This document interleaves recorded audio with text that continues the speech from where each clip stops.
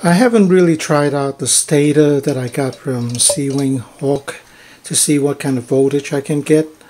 So today I have some time, and I rigged up this rectifier with a voltage doubler. There are two capacitors here, and I know with what I want to do with it, it won't have enough voltage if I don't try to increase the voltage.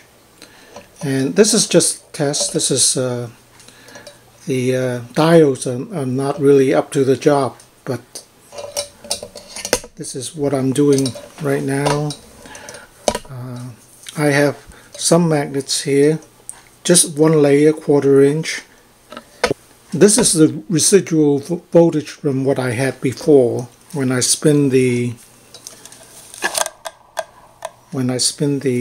rotor here, it could go up to 14 volts or so DC open voltage, but of course I think I would need a lot more than that. This is about 13, 14 volts. And this is as fast as I can turn the rotor.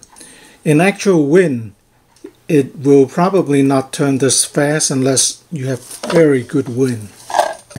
So it's getting this kind of reading, 13.8.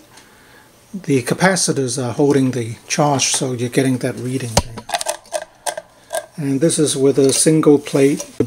I would probably have a better result if I have thicker metal plate, dual rotor, stronger magnets.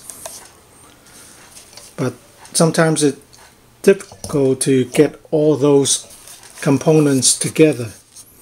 But I was eager to see, at least with this minimal setup, what kind of voltage I can get.